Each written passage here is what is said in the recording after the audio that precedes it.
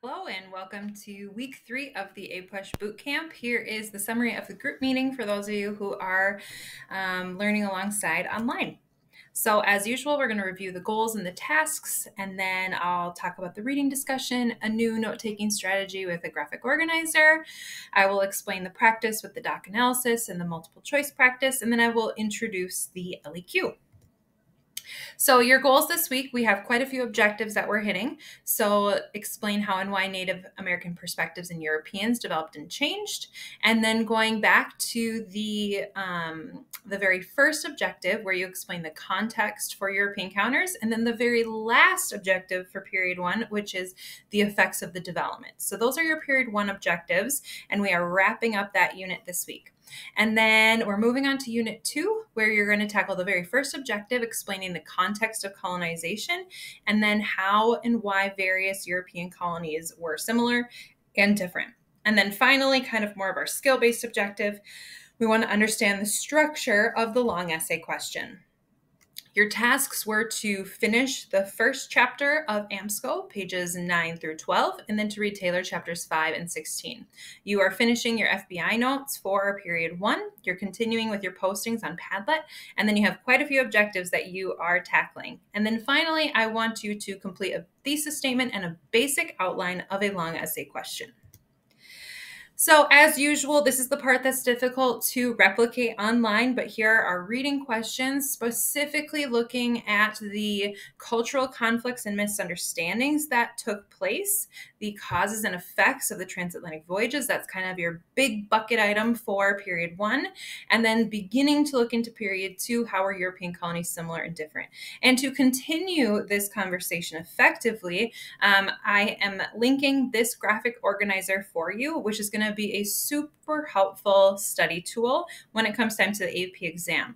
So this is a colonization graphic organizer where you're looking at the 4 main European powers that had conquests in North America: the Spanish, the French, the Dutch, and the British. So what you want to do is you want to describe what region they are located in, what were their main imperial goals, what was characteristics of life and culture in that area, and then what was the impact on American Indians. So this is a super helpful way to organize a huge amount of information, and it can be really useful when you want to compare. And that is the goal of this objective, is to be able to tell similarities and differences.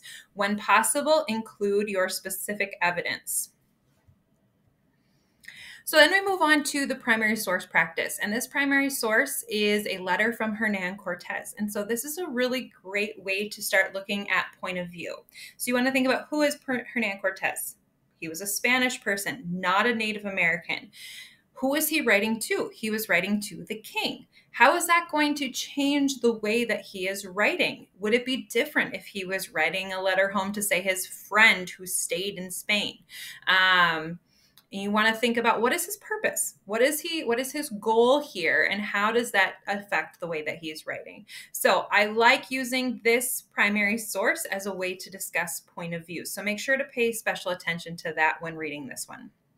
And then next, we have a multiple choice practice, and this is moving into period 2. So you're looking at early French interactions with American Indians. And so you want to look at what's happening in the source and then review the questions. And remember, they don't just use the information from the source, but also use information based on your readings in order to answer these questions. So next and last, we are going to introduce the LAQ. So this is the final part of the exam, and it accounts for 15% of your total score. What happens on this part of the exam is that you have to write 1 essay, but you're given a choice of 3. And question 1 is considered to be the DBQ. So for question 2, it will take place sometime in periods 1 through 3. 3 will cover 4 through 6, and then question 4 covers 7 through 9. So what happens is you're given a topic from each of those periods, but it usually uses the same skill in each question. Typically on the LEQ, this is from the 2021 free response questions. The LEQ, the average score out of 6 points has in 2021 was 2.72. So on question 2, that was 3.2. On question 3, it was 1.8. In question 4, it was 2.3. So it definitely varies based on question and how challenging of a topic it is. But just so you know, if you are hitting 3 out of 6 points, you are typically going to be doing a little bit above the global average on the LEQ. So here are the questions from 2021. If you read 2, 3, and 4, you can see that they are both hitting the skill of causation. They just are from different time periods. So here's your rubric, and we are not going to be explaining all of these today. We are going to continue to go through them throughout the weeks here this summer. But your thesis and claim, that's worth 1 point. You're going to do something called contextualization, which is kind of setting the stage for your essay. That is typically done in the introduction. That's also a point. Evidence is probably the easiest ways to earn points on the LEQ, and that's going to be, you'll have 2 opportunities, 2 points there. And analysis and reasoning, those are the 2 challenging points, and those are less frequently earned by students. So what we're going to start by focusing on this week and next week is going to be evidence and thesis, and that gets you 3 out of 6, which, as I mentioned, would be above this the global average. So the LEQ that you guys were to practice on this week was to evaluate the extent to which transatlantic voyages in the period from 1491 to 1607 affected the Americas.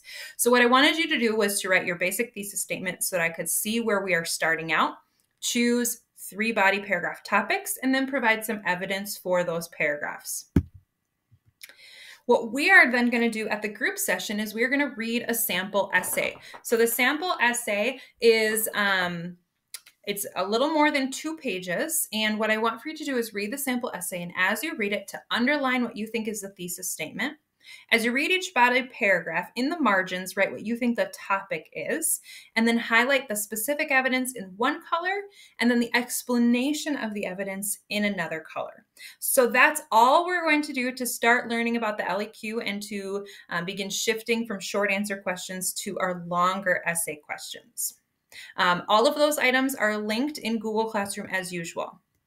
So to finalize, remember, complete your initial posts on Padlet by Wednesday, your replies by Saturday, complete your period 1 FBI notes, add to your objectives. So period 1 should be done now, and then begin period 2, and then your basic LEQ outline. Those are your assignments for this week. Please, as always, let me know if you have any questions, and I look forward to seeing what you are able to accomplish on this early essay.